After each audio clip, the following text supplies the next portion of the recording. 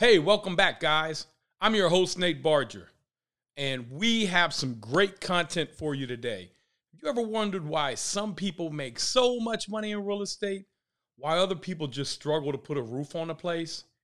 Some people are so happy and excited and are buying yachts and jets and buying their family whatever they need, not worried about money. And the other one is wondering how they're going to pay for a simple repair. Well, today we hope to be able to show you through analysis what kind of areas you should be looking at and why it is so much different, the returns on both of these areas. So we're going to jump over here with Matt. Matt put up everything on the screen, but don't forget to go on down there and hit the like button for us, subscribe to us, and hit the bell. You'll get all the notifications anytime we have a new video. So Matt, you have up this report here. Guys, this was sent to somebody in our BRRRR group, which is a group on Facebook. If you're not on there, go get on there. It's a great group. Facebook put out this has allowed us to have this great platform and share content with you guys for absolutely free. So here's a report. It's you got it pulled up, brother? Yep. It's 115. Are you going to redact the address? Okay, so it is in South New Berlin, New York, 13411 zip code. Okay, so we're going to roll down here. Okay, we're going to look at the grounds. You know, from the looks of this, unless specifically included in the inspection report, soils, drainage, landscaping, not a lot you can tell here other than that it's in a cold place. So it says driveway condition is serviceable. Driveway material, unpaved dirt. So it needs a driveway. You're going to tell the tenant to park in the grass. So that right there, looking at it, the length of it is anywhere from $5,000 to $10,000. So the lady that sent it to us, she bought this house for $16,000. It's probably worth $100,000. So we're trying to see, is this a good deal for her to do or not? We don't want her to make a bad mistake and start renovating it. So we're going to scroll down past the decks and porches. These are all pictures. We want to dig into the report. You know, it looks very neglected, which could be good for BRRRR. Just depends on what all it is. Okay, so we're down here. Are you down here by possible dry well? There's an opening in the yard by the rear of the house. So we have to understand, is that well go to the house? Is it an old well? Can you fill it in? What's the process? The support posts are in the ground. They should be new code. They should be on top of a footer that's poured, depending on where your frost line is. In Cincinnati, it's 32 inches. Slightly above us, I think Dayton, Ohio, it goes up to 34, 36. It changes the colder you get, because you don't want it to get down there where the ground is heaving and pushes your footer up. So this is not placed on a footer, maybe concrete underneath, but it's going to rot away one day if it's not already. The deck and porch is rotting. Concrete looks bad. You have sagging on the deck, which is not good. The roof needs a new roof. So we're going to scroll through this report, go down past the roof. We've already reviewed this, so you don't have to. Doesn't have gutters. Maybe needs gutters, but I know up north in some areas, if you put up gutters and it gets too cold, it'll rip them off. But this inspector is saying that it needs gutters, so I'm guessing that this is the area where you could have them. So that's a couple $1,000s. Foundation looks bad. So, you know, we've fixed foundation. We've jacked up whole sides of houses before. And you can jack up your whole house just like a car. You just need a bigger jack. You jack it up. You find out which way the joists are running, but you're going to crack the drywall or plaster in there when you do that. You could break some windows. I mean, you don't want to lift it up much, you know, like 3 or 4 inches, maybe just enough to get the stones out and fix them. But for this house here, looking at this report, I'm going to estimate that the foundation could be anywhere from, you know, from $5,000 to $25,000, because you just don't know what you're getting into. And again, I'm not physically looking at it. He didn't tell me how many square feet it was, how many sides, but there's definitely some bowing in on the foundation, and we'll get back to that later on down here in the report. The exterior walls and trim, serviceable with deficiencies noted. So wood frame. Here goes some more of the bowing, the vegetation, the siding, the trim. Looks like this house just sat vacant for 5, 10, 15 years in the elements with nothing. So bowing is observed on the foundation, which could be due to hydraulic pressure, freeze, and frost. What happens is your dirt, you get water in between your outside your dirt or your clay and the wall, and as water freezes, thaws, it pushes in, pushes out, pushes on the wall. The dirt's already compacted and ain't moving. That's earth. It'll push in on that dirt though. Vegetation, siding, trim damage, felling paint or stains in some areas. So it looks like at some point, probably in the 70s, they put storm windows on this because energy costs went up a lot in the 70s. So people were putting storm windows on everything because it cost so much. They didn't have 2-pane windows yet in the early 70s. Just a bunch of deteriorated wood on the outside. Scrolling down, exterior door condition. Looks like you have a new door in there that may be able to keep. The other door could look like something you might want to have tested for lead, because that's definitely before 1978. The inside of the house doesn't look horrible. I mean, it looks like a BRRRR. I would get rid of all these doors if it was mine. I would rip them out, put traditional doors in, because they're just all mismatched. You have a 6-panel door, a 2-panel door, a flat door. Just you have doors from like, this one looks like it's from the 30s. This one looks like it's from the 40s. This one looks like it's from the 50s, the 60s, the 70s. I mean, you got them all. So, you want to rent a house out. You want everything to kind of be uniform. You want to attract a nice tenant. Windows look like they need replaced in here. The flooring. You got some plaster. Scrolling down past the wall, ceiling, and fixtures. So all that stuff, guys, and we could start adding up all this $3,000-$4,000 in flooring. We got bowed floors in here. We got HVAC that needs serviced. We got the stair handrails, guardrails. They're loose. All new flooring, all new kitchen. We're down here now to section 5.1 exterior doors, binds and jam. Again, I would just tear all that out. That's going to be a couple $1,000s to replace all the doors. You got the conditions, the windows and skylights. They're rotting outside. They actually got mold growing out of them. The ceilings are wet. So, and guys, this is the stuff we typically try to buy. But the problem is, when I'm buying this stuff, usually I'm not buying it with bowing in walls. That's a different problem. I'm not buying something that needs this much work that's only going to be worth $100,000 when I'm done. The bathrooms both need gutted. They're just not functional anymore. I mean, this one bathroom, you might be able to save the half bath, put a new toilet in. That's a 3.5-gallon toilet. The other bathroom needs gutted, totally redone. That's $5,000 to $7,000. And there's no problem. There's no telling what kind of wood you're going to have to run into once you get into that. Wood replacement on the joist because the house has just been neglected. Actually, it has it has a full shower and a full bath. So you're probably looking at closer to 10 grand, unless you're doing the stuff yourself. You're maybe seven to 10 grand. Tub says it's worn and deteriorated. The kitchen's dated. I mean, this is $10,000 to $12,000 kitchen to gut it and replace it. If you want to use nice stainless steel appliances. If not, you may be able to get away with 8. I'm doing granite countertops and stainless steel appliances in mine. Let's see. He's saying no water to house, plumbing exempt. So I don't know if that means that you have to run a whole new line to the house.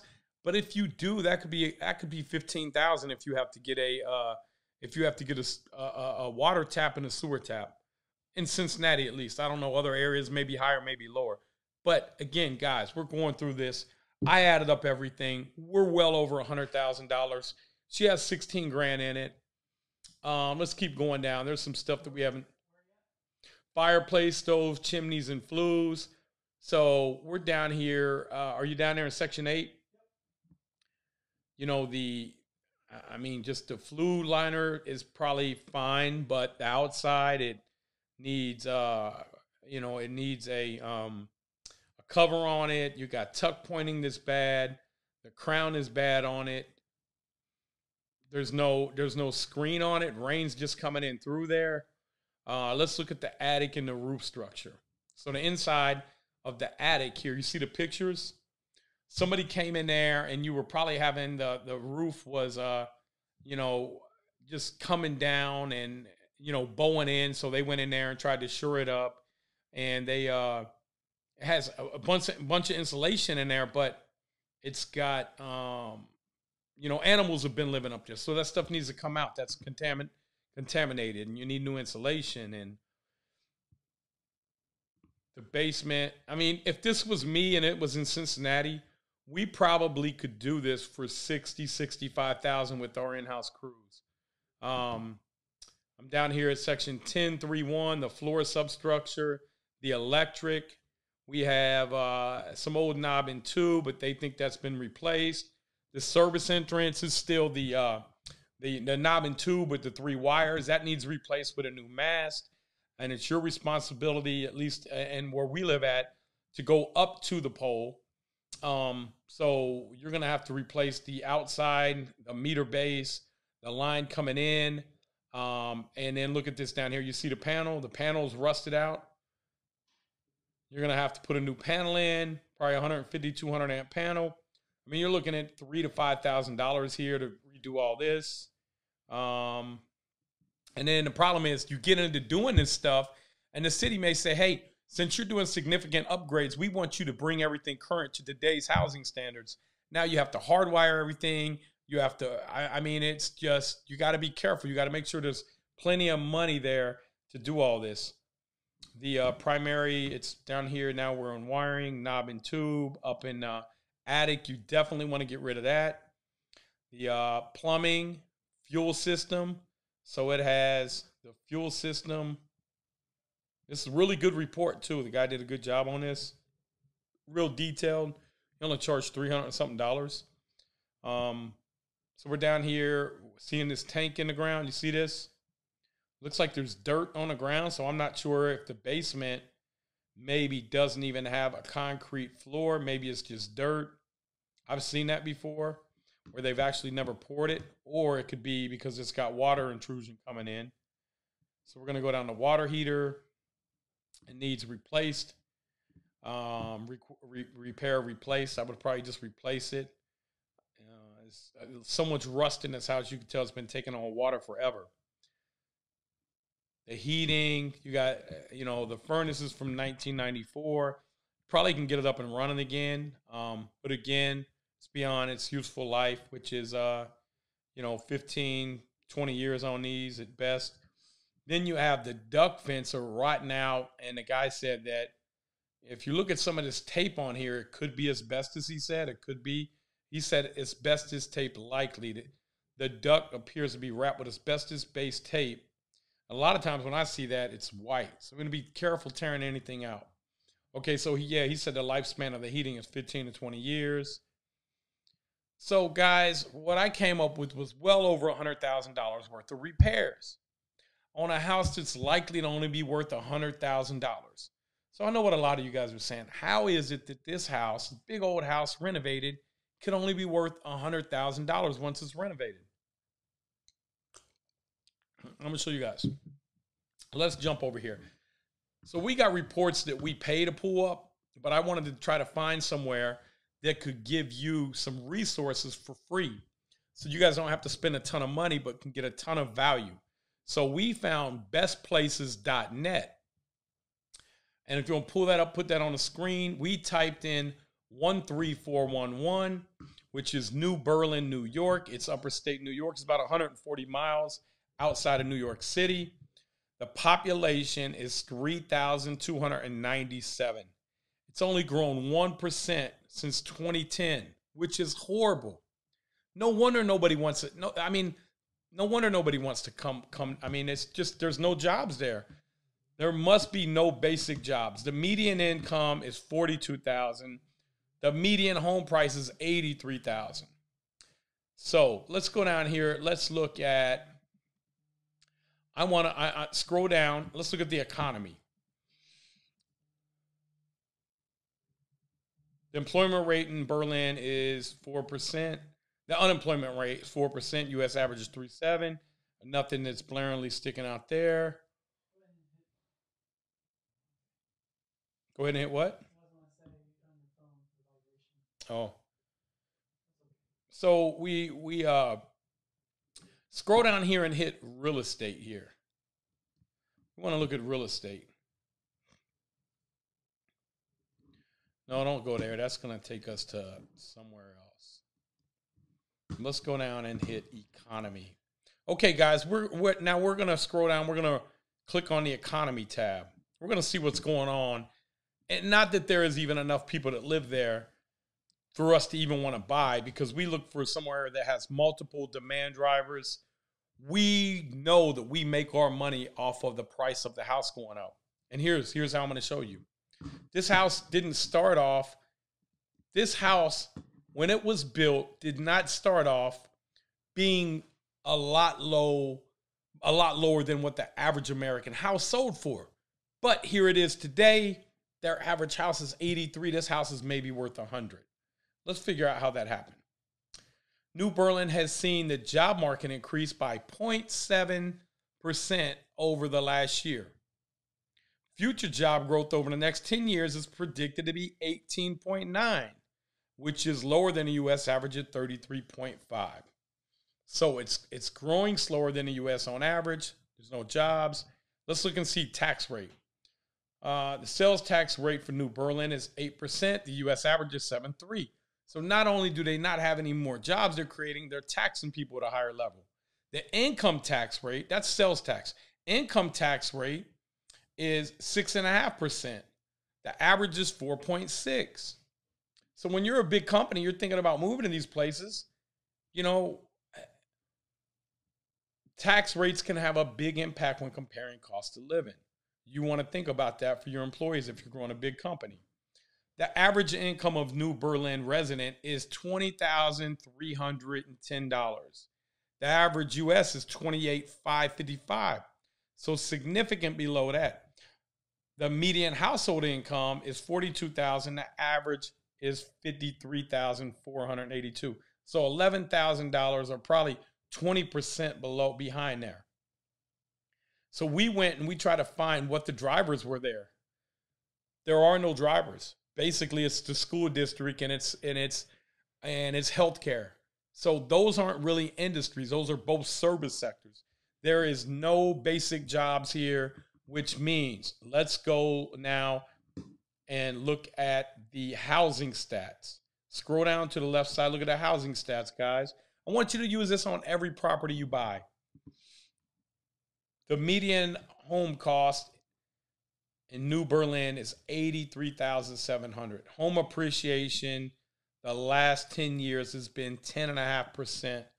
So it's less than inflation. Inflation has been more than 10% over the past. So you're losing, your house is actually going down in value. Now, it may have physically went up, but it really went down in value if you account for inflation. Renters make up 18% of New Berlin population. 1.9% of houses and apartments are available to rent. Look at this, though, the median monthly rent by numbers. You can get a one bedroom for $598, a 4-bedroom for $1,000. So it's hard to make any money doing a BRRRR on a renovated on $1,000 4-bedroom. Most people are going to have 3 bedrooms, and that's $931. So let's jump over here. I want to look at something different. So pull up the same page you have over there, but let's put in Austin, Texas, and see what that looks like. What if we would have bought that house, a house in Austin, Texas? What does that look like? So can you let me know when you got that pulled up over there? Just pull Austin, Texas. Okay. So go to you in your let's jump straight into housing stats. Wow, look at this. Let me know when you're there. You there, guys?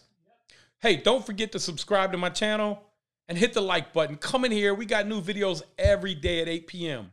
We want to teach you everything that we know because we don't want you making the same mistakes that we made. I didn't even know this stuff. I was buying it. And the reason I got started in BRRRR, because I really was trying to flip houses. The area I was in was so bad, nobody would even buy them. So I had to rent them. I got lucky. Okay, you guys don't have to get lucky because I'm giving you the knowledge. Okay, the median home cost in Austin is $369,000. But watch this. Home appreciation in the last 10 years is 70.3%. That's where I want to own. That means this house was worth $200. What's that? $369,000. Watch how much money you made. It's 369 times 0.7.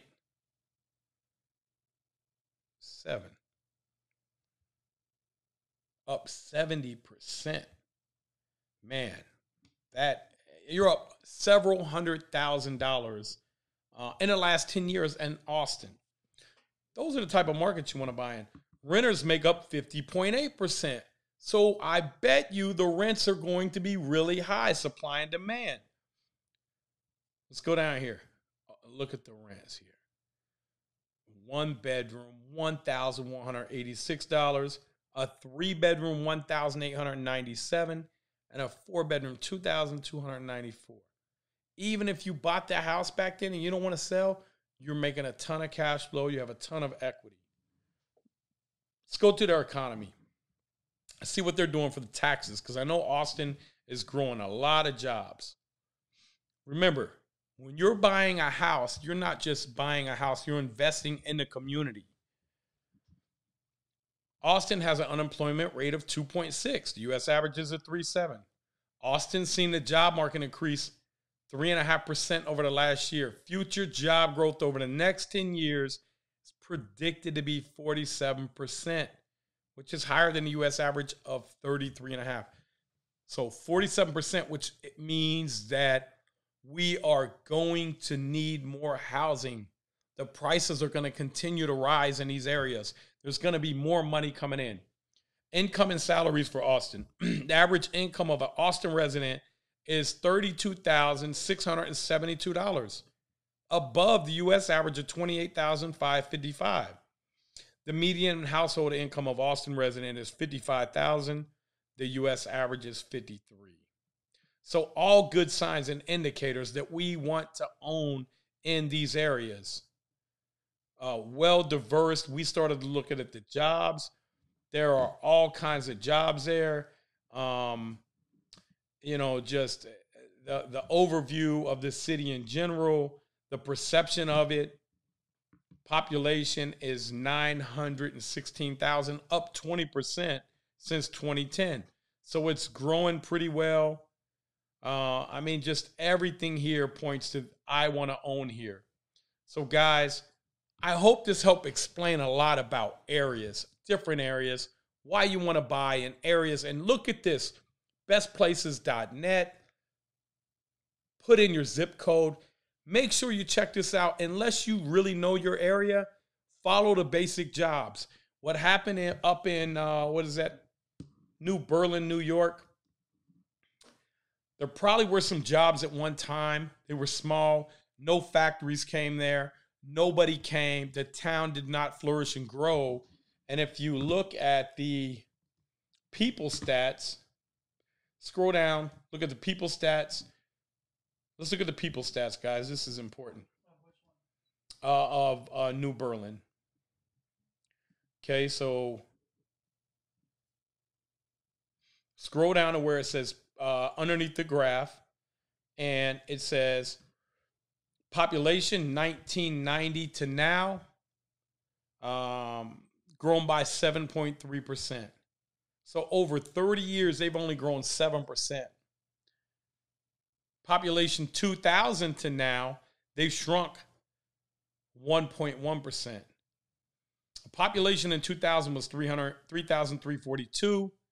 The population now is 3,297. So they have less people. Let's jump back over to Austin and look at that. Because see, if you can find where demand is needed, then you know how much it costs to build new in your community. Then you can buy under rebuild cost. You know that the only thing will slow you down in an economy where you're going to need more housing is somebody coming and building new next to you. So that cost is likely to rise too as you're chasing it down. That's how you create real wealth, guys. Think about this. This went up 70% versus 10%. So this house was worth $75,000. It gained 10% of that. The house in Austin was worth, let's say $220,000. It's worth $370 now. Which one do you want to buy in, guys? On top of that, your rents went through the roof too. Basic job. So let's go over here under the people stats on Austin and let's look at this. See, we wanted to find this program because I wanted you to know this is what we use to underwrite big deals, $1 million deals, $10 million, $20 million, $50 million deals. But we pay a lot of money. I reviewed a couple sites, and this one here I think is really good. If you could wrap your brain around the basic jobs and how they work, and it's free. So you can start using these methods as we teach you to start buying 100 unit, 200 unit, 500 unit, and even going on to buy hotels, the Hilton and Marriott's, and just accumulating a massive amount of wealth. You start when you're doing a single family homes, doing everything with the thought that that's where I'm going. It'll be much easier for you because you won't have to adapt. It'll just become natural. Every deal you look at, you'll be able to look at this stuff in 1 minute, 2 minutes and see what it's doing. Start looking at these graphs and charts. So let's scroll down here. Okay, 1990 to now, up 96.9%. 2000 and now, up 39.7%. Now, the United States is only up 12.6% since 2000. Austin's up 39.7%. So people aren't being born there, they're moving there. Why are they moving there? The jobs, not the restaurant jobs, the big jobs that are driving the communities down there. So let's look at this. In 1990, the population was 465,000. Today, it's 916,000. That's amazing. In 2000, it was 656,000. 2010, 764,000. And 2020, 919,000. So it really started growing. And look at this. When you go in, you look at the race. You got a lot of Hispanics. You got 2 or more races. You got others. You got Native Americans. You got Asians. You got blacks. You got whites. Well-diverse group of people. Seems like the weather's pretty good. It probably gets pretty hot down there. Okay, this guy says Austin is highly overrated. I live here 12 years. The cost of living here is very high. You know why?